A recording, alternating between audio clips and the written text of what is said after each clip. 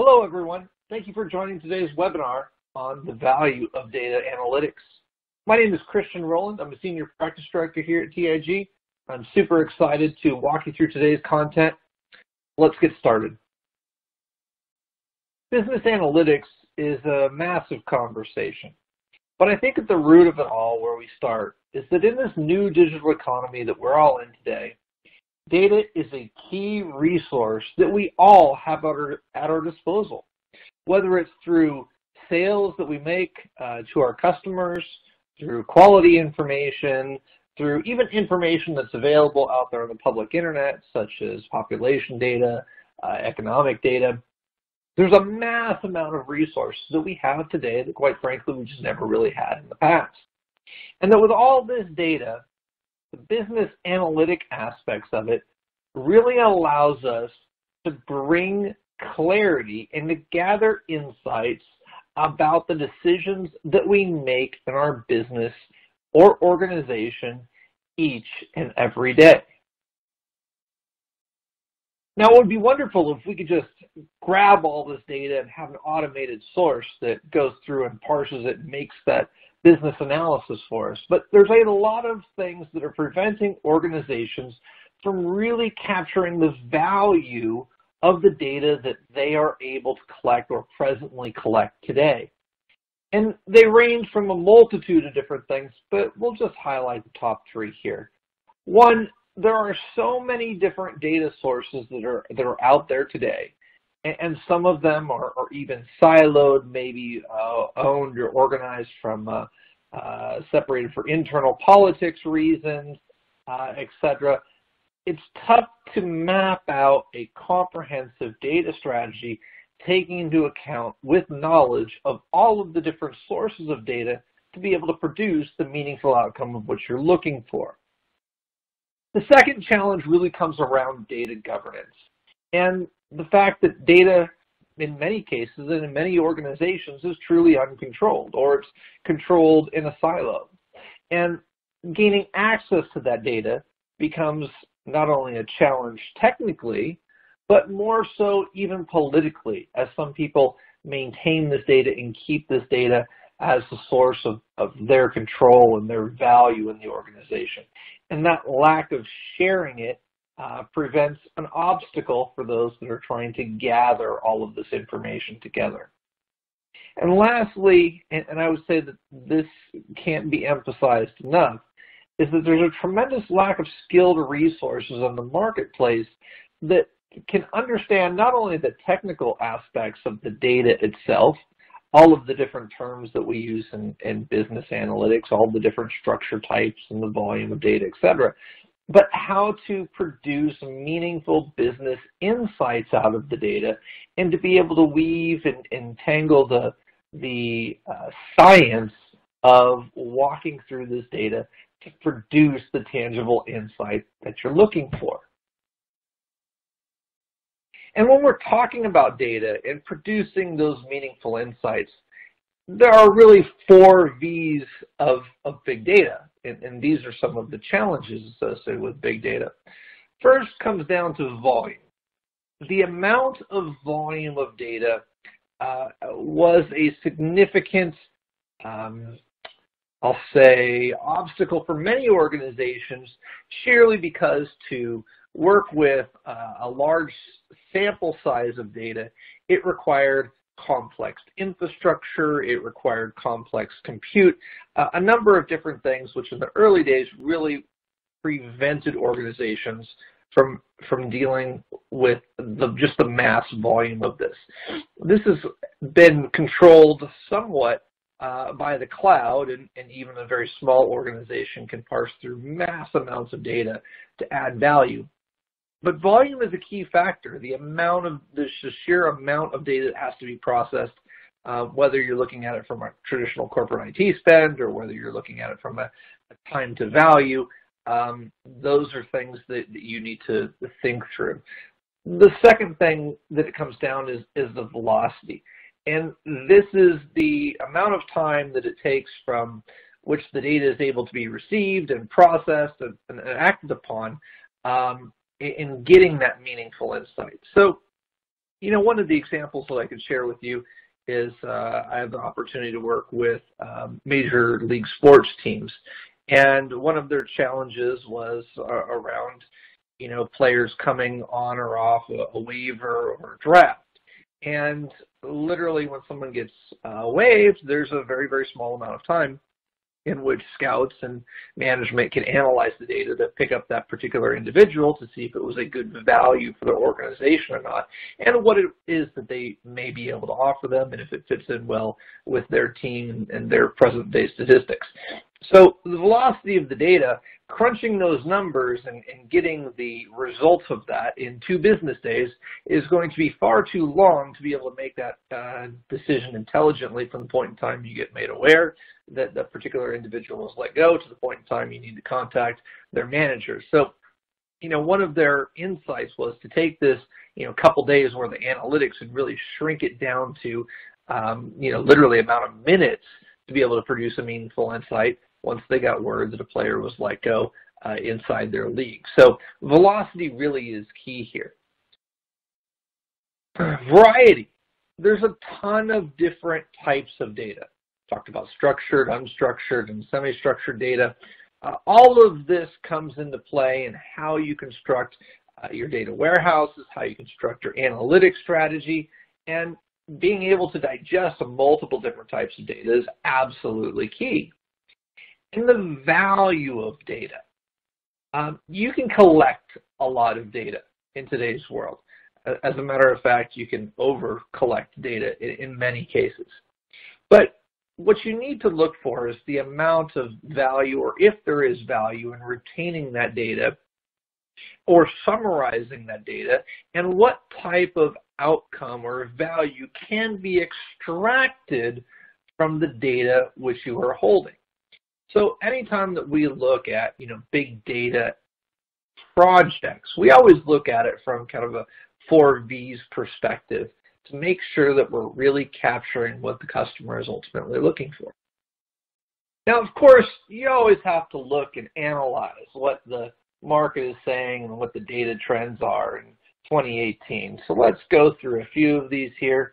I won't highlight every single one of them because, of course, we can all read the screen, but the number one trend is really around mastering the data. What data are you collecting? What is it really going to do for your organization? How can you aggregate that with a multitude of sources? And really understanding from a data quality management perspective how you can better your insights based off of managing your data better. The second trend that we obviously see is around data discovery, ultimately visualization. Being able to tell that story with your data and be able to illustrate that story to very high-level executives in your organization. And whether that could be through a series of dashboards or graphs or pictures, and obviously knowing the type of data to go after, absolutely fundamentally key. Self-service business intelligence, allowing department heads or end users access to the data to be able to construct and make their own analytical equations, to be able to produce an outcome or result which they are specifically looking for. So basically opening up your data warehouse, your analytics platform, to allow end users into that and be able to structure data at their own will. Data governance, this is absolutely fundamentally key for a multitude of reasons. One, structure of data and the ability to, construct insights out of it, but primarily from a security perspective. We see a lot of companies today, even public entities that have public and private partnerships, information sharing. We see data being exchanged across a multitude of different companies in a B2B perspective, and obviously the collection on the B2C type businesses as well. And all of that data generally comes at a cost, and that cost is the security concerns and the rules and regulations that are subject to the data that you're collecting. Obviously, if it's anonymized data, you have a little bit more leeway, but if you get into very specific structured data, there are a lot of rules and regulations that you have to uphold to. This isn't a security conversation, so I won't go down into every single one. But in most recent years, we've seen some of the most stringent data protection standards, both here in the U.S. and across the pond in Europe as well. Data preparation, analytics, modernization, all of these type of things that are also very, very hot trends. I'm not going to belabor the point on this at all, but it is absolutely fundamentally key that data is top of mind. So moving on here, there are different stages of data analytics. And this is, we tend to associate this in the industry with kind of a maturity model around business analytics and where an organization ultimately is in their preparedness and adoption of data analytics strategies. And first, we'll start off with phase number one, or stage number one, which comes down to visualization and storytelling. I think this one's pretty easy. I talked about it a second ago, which is being able to look at your data sources, containers, warehouses, etc. And what you're able to do is you're able to put together a dashboard, a picture, a report, some type of visualization, which will allow you to paint a story of your data to those that are able or need to make decisions about the data. And this is absolutely key. This is generally kind of the introduction phase into some data analytics process, because visualization helps those that are maybe not as familiar with particular variables and outcomes to become quickly oriented with the scenario that they're dealing with. The second one, second phase that we look at is descriptive. And I think these kind of go hand in hand, visualization and descriptive. I often see these paired. And that's really from a present time in reverse, looking back and understanding what has happened from a data perspective, from a sales perspective. What has historically happened for sales in an organization, going down to their branch level, maybe even going down to a product line level, and understanding historically what has transpired. And that's absolutely, I think, fundamentally key. While it's in retrospect, that helps, lay out, I'll say, a map, at least of where you've been. Now, the third phase of maturity comes down to something that's called predictive analytics. And predictive analytics, what it does is it looks at not only what has happened, but it looks at other factors that you can build into the data. Maybe it's how the economy is doing. Maybe it's student enrollment and grades and performance. And what you're trying to do is you're trying to make a model based on existing trends, present time sales, present time enrollment, of what will happen in a quarter from now, or what will happen a year from now, based upon the historical data, the present data, and then, of course, some future data or expectations of that future data to be able to predict what is going to happen in the future. And I'll say the last phase here really is prescriptive data analytics. And you say, well, what is prescriptive data analytics?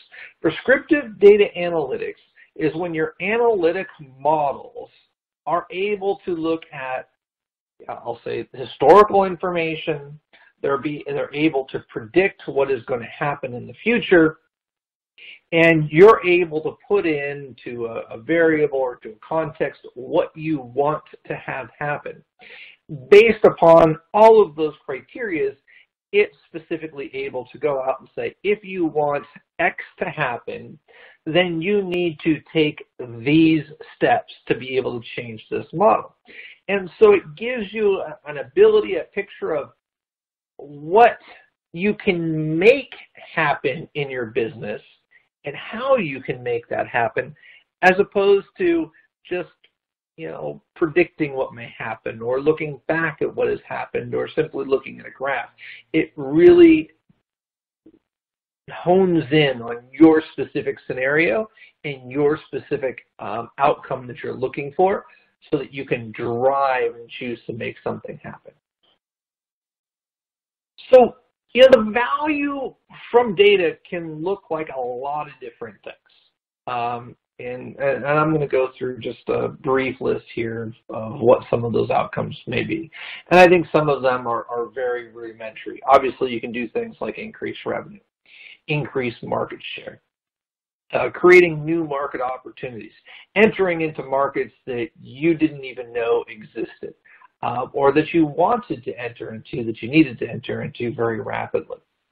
Looking at a business from a customer satisfaction and retention perspective. I know a lot of businesses, and even TIG, we are one where we have, customer for life philosophy, and that's not only from a customer perspective, but that's a customer satisfaction perspective, but it's also looking at how we're able to take care of our customers, how we can better our own internal processes. Things that we can do to incrementally improve to help become a better, more competitive organization in the marketplace. Looking at competitive insights, using data to be able to predict or assess what your competitors are doing, even what the industry may do. That's obviously an aspect. And creating operational efficiencies within your own organization. A key outcome, looking at where costs are being incurred, how those costs are being incurred, where can they potentially be optimized. All of these are fantastic examples of business level outcomes that you can see or realize from approaching data analytics with a pre-planned process and expectation of a desired outcome. So briefly, let's take a look at some data analytics use cases by industry. So retailers absolutely key from a couple of different perspectives. First, from an optimizing staff allocation. So you think about the time of year, maybe the time Black Fridays or busy time of the year comes up for a particular retailer. The last thing that you want to have happen is a slew of customers come in, they're targeted buyers, they have their coupons in hand, and ultimately they go to the shelf. They can't find what it is they're looking for because there wasn't staff available to replenish the shelves with that product. Or if the product is on the shelf, maybe they have a question about a particular product and there's no one on the floor to be able to answer that question. With the competitive forces of obviously online retailing and the type of delivery methods that are being innovated each and every day, from same-day delivery to drones, it's really important for resellers to create that customer experience through multiple avenues, and one of them obviously being optimized staffing, ensuring that they're not overstaffed in particular situations, and in other cases, what's really important, making sure they're not understaffed. And there are many other use cases for data analytics, but that's obviously one that comes to the top of my mind. Second use case will be around education. And higher education, a multitude of factors here talk about soliciting to the right student base. So making sure that you're able to, once a student enrolls, keep that student for previous years of enrollment.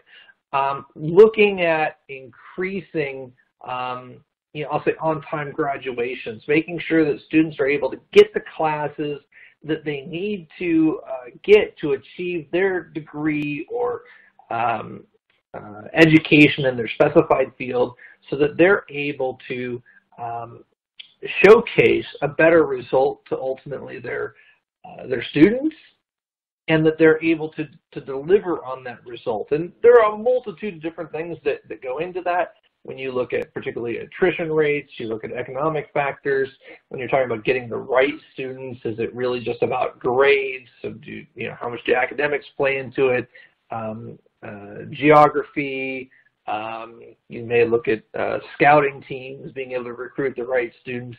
So a lot of different things come into play, particularly in higher education when you're talking about data analytics.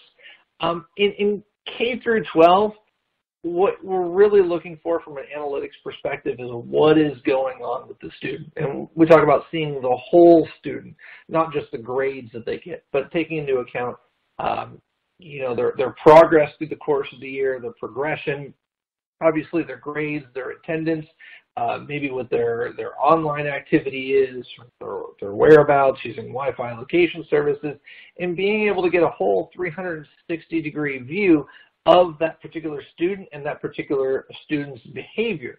And particularly in K through 12, this is also becoming a student safety concern, and how you can identify a particular individual may be at risk for performing, unfortunately, some unthinkable acts.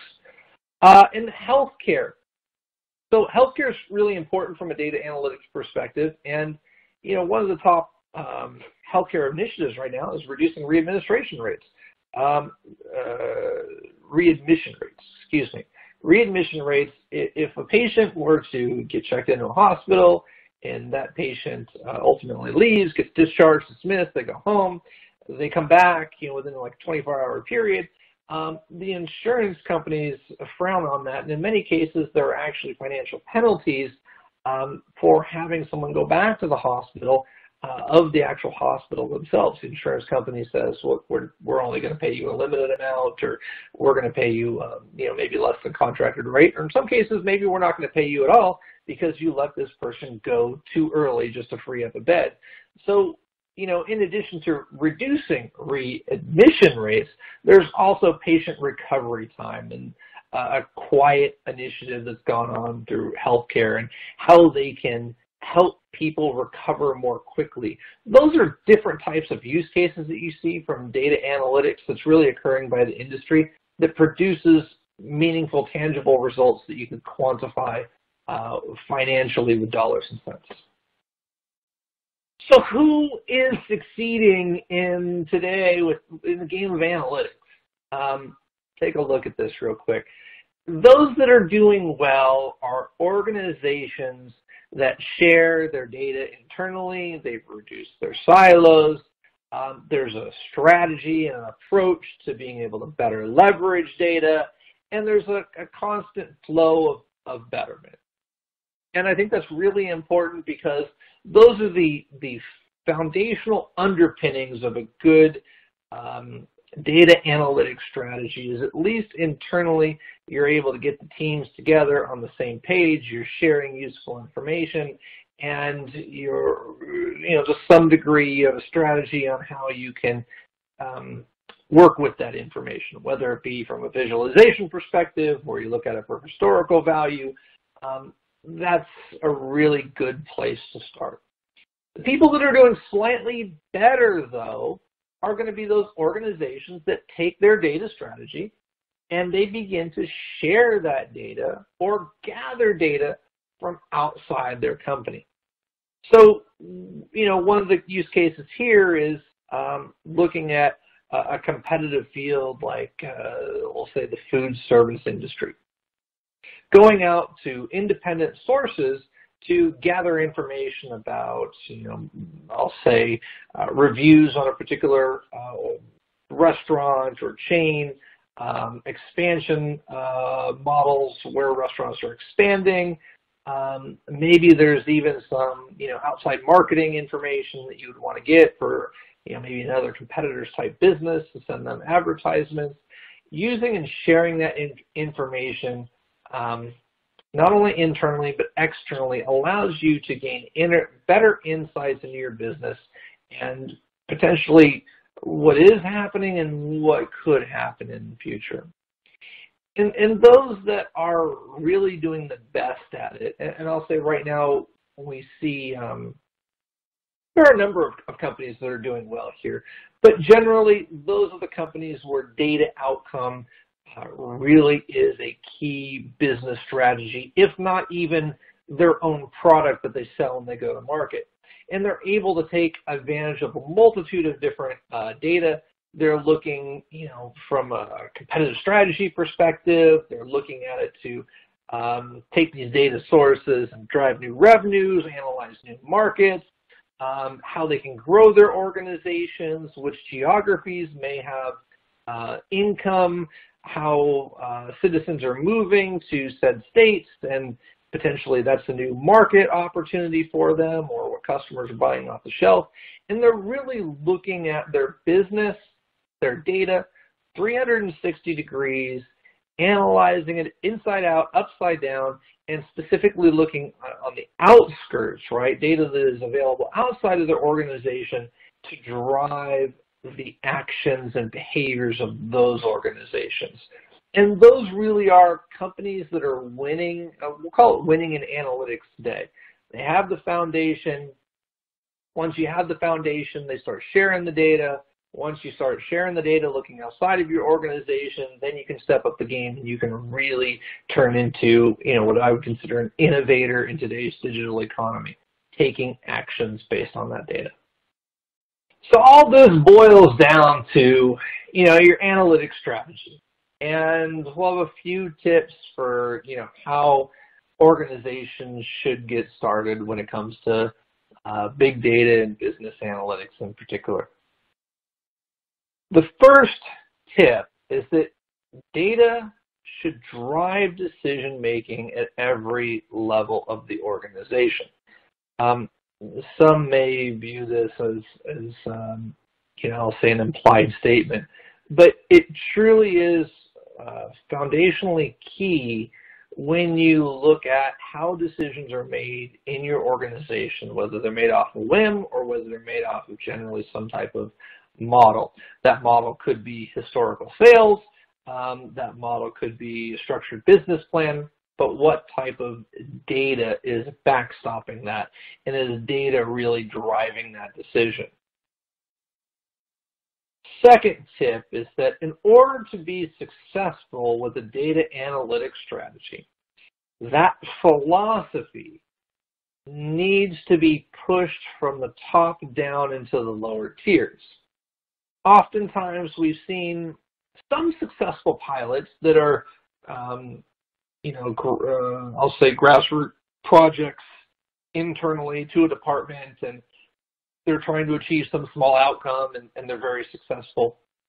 But as a whole, because data really propagates throughout an entire organization in different ways, customer base, people, maybe what you spend on staff, etc. All of these different departments hold this data. And then if you're not driving it down from the top, then what ends up happening is each of these departments try to keep their silos of data, and there's not necessarily an initiative to share that data or a vision to share that data. And that's really where you find that you're not able to get total value. So driving it from the top down, at least in our opinion, TIG is fundamentally key to making this a winning strategy. The third tip is that the culture of an organization, the DNA of an organization, really needs to start being about the data. Obviously, absolutely, it can be about customer service and your value. Data is not going to supplant your value as a business, and I'm not suggesting that. But the culture of the business should be one that's incredibly data aware and understands the power of data. And not only the process of data collection, but what the data can do for that business to further be able to enhance your value proposition to the market for which you serve. And that really is fundamentally built into the culture. And how that is done, obviously we talked about the top-down vision, but it's also done through continual education and examples of what maybe other competitors are doing in the marketplace, or even innovation being created within. The fourth topic is that it's critical that there's buy-in across the organization. I talked about data silos and what happens when data does become siloed.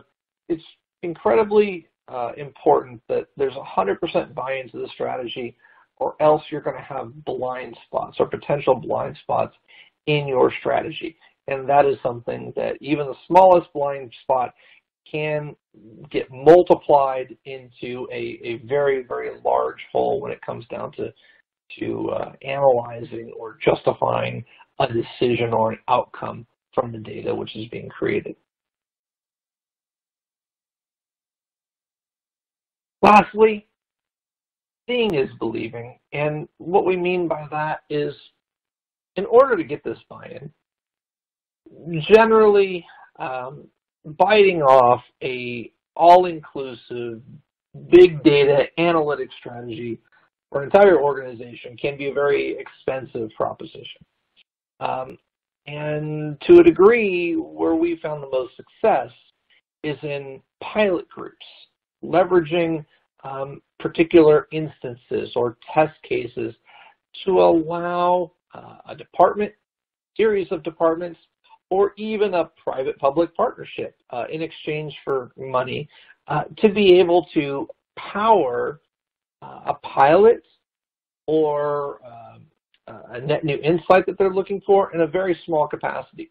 And what that does is it builds credibility to the overall structure, the methodology of the data collection, the purpose for analytics, and showing that there are tangible returns that can come from data. Absolutely. So our approach around big data and analytics at TIG it's a simple one. It really, truly is simple when we look at, even though we're trying to drive complex outcomes. The first part comes around data warehousing. And this is where you get into the data management, the data sources, all of those challenges which we talked about earlier in the conversation.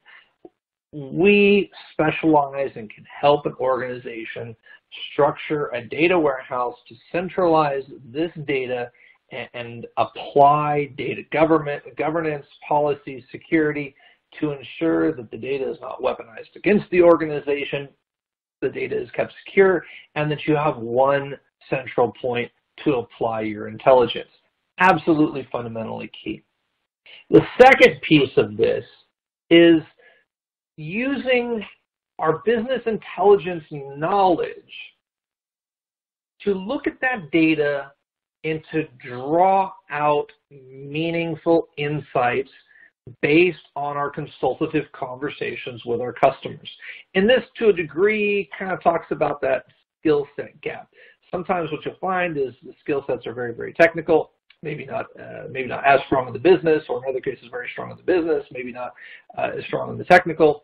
And the ability for those two skill sets to kind of meet is absolutely imperative. So where TIG comes into the mix is we're able to sit down and have those business level conversations, meet with different departments, talk about the insights, KPIs, what's driving the metrics for that particular company. And we're able to come back and digest that into a strategy of business intelligence. And then we can turn around and create dashboards and visualizations, and in some cases even prediction type models. And that's kind of the second phase that we look at. And then looking from a data scientist perspective, applying advanced statistical analysis and new techniques, some of which are proprietary to TIG, some of which we go out and we seek third-party support for, and we apply those analyses and techniques to this data source and ultimately to the business intelligence and that knowledge that we're able to glean through our engagement process. And that allows you, in sum, to gain new insights into what your data can do for you. Maybe even things that you haven't envisioned that your data could be able to do for you before. This gets down into more of the prescriptive, and without specifically going into industry or using a use case or sample, may be tough to visualize. But we talked about retention rates in education. You talked about use cases in healthcare. New insights, new measures, new metrics, which will allow you to navigate your organization through difficult times, excel you to new heights, or potentially even into new markets. So this is our approach as it relates to our big data and building a business analytics strategy, and it's worked very well for us. So hopefully, if you can draw some correlation to where you may be at today in your own strategy, and apply maybe something similar to what you're doing today. So I'll leave you today with a few thoughts about TIG. maybe maybe able to draw some correlations to where we may be able to partner or work together. We've been around the industry for about 36 years. We are absolutely focused on helping our customers achieve their overall goals by working with them to create a comprehensive digital strategy. Really focused on helping organizations drive innovation, create intelligent, simple, and secure business tools. We have an incredible partner ecosystem that we work with, from the likes of Qlik all the way to Splunk and really everyone in between, particularly in the analytics space. It's one of our strong points. Our partners really help us be as innovative as we possibly can on behalf of our customers. I believe that our engagement strategy is one of the best that you'll find out there. It really is focused on helping empower organizations to overcome their business challenges. And we have a dedicated and comprehensive approach to help companies achieve digitization, whether it's across a multitude of departments or really from an industry as a whole. And lastly, we are built on and driven by diversity. We are a minority-owned business and have the opportunity to realize those benefits with you. So as we wind down our session today, I just wanted to reiterate our thanks for joining us for today's webinar on the value of data analytics. If you do have any additional comments, questions, feel free to share them with us. We are taking questions during this particular session, and I'll address those in a second. Lastly, if you do have an immediate need for a business analytics education session for a data warehouse project, we have a series of workshops and assessments of which we think are incredibly valuable and can help demystify and simplify leveraging our existing processes and expertise to help you achieve that outcome that you're looking for. So info@tig.com, feel free to send an email and we'll hook you up with the right account executive and solution architect to be able to help walk you through your particular use case. With that, let's take some questions for the field, and thanks again for joining today. All right, everyone, let's hop into some questions post today's webinar. Got a few of them through the channel here, and we'll just go through them fairly quickly and answer them as completely as we can. So the first question that we have, what happens if an organization is really unable to identify, an area of business analytics, or maybe doesn't have time to analyze their business for business analytics, is I think what it's kind of alluding to. One of the things that we do is we sit down with our customers and we go through a workshop style session. So, I'll tell you how we do it, and you can even apply this internally. And what we do is in this workshop, we go through and we talk and really understand the intricacies of the business, the KPIs, the metrics that ultimately that organization is looking to achieve, where the goals are. We sit down with different department heads and begin to understand some of the challenges that are associated with the business, whether it's in growing or whether it's in operating costs. And then we highlight a couple different areas that we feel are going to be most impactful for doing a business analytics data production assessment. And what we're able to do is then come back with a formulated plan of, based on the data that's available, based on the particular business problem, and then ultimately leveraging these particular tools or, labor or consulting services, whatever the case may be, we would be able to produce an outcome that looks like, X, which could be how to reduce, or increase floor optimization, or how to increase, lingering times in a casino, which ultimately leads to people spending more money, how to optimize, machine placement to ensure the most amount of traffic goes by vending systems. Different number of use cases that you can apply, but ultimately we sit down with a workshop style session, bring multiple department heads together, and obviously go through the key metrics that business is looking to satisfy there. The second question that we had, it comes around security controls and big data. Yes, obviously, taking all of this information, aggregating it into a data warehouse or making a series of data lakes, it can be a significant area for exposure as it relates to security, particularly what type of data is in there.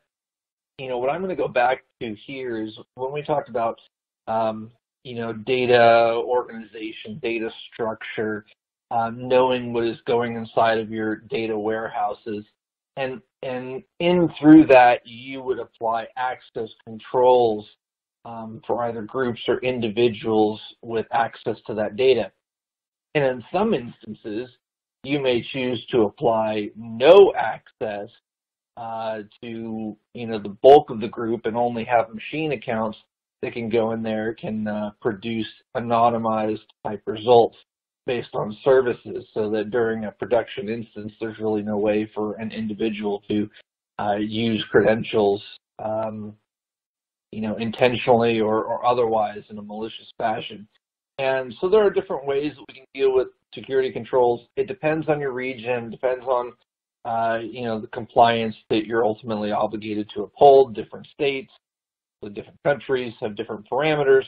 But one of the things that we traditionally do in our projects is when we design, a use case and we're constructing the data and moving it into a warehouse, what we do is we align it to the organization's security policy, generally already set. If it's not set, then we help them expand it into, taking into consideration big data, and ultimately, how third parties impact that, and obviously how regulations impact that. And we apply a series of controls through the different stages of the data, and ultimately, again, highly leverage machine accounts and service accounts, things that will have, limited viewing access or can produce anonymized data so that individuals don't get access into it. So those are some things that you can do, very high level. Not always the case where you can run anonymized data. Sometimes you need to have specifics. So you really have to look at the individual use case, the person, the permissions.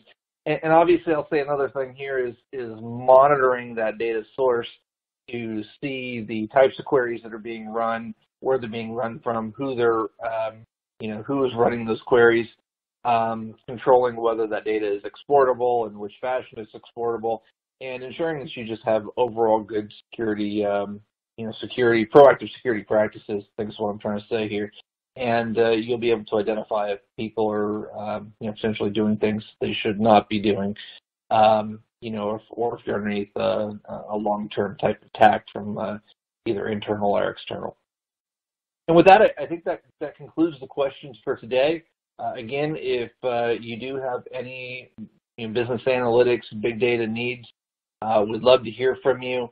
info@tig.com. We'll happily hook you up with one of our account executives and one of our solution architects that could put together some discussion points, maybe some of the workshops that we talked about, and help you get off and running.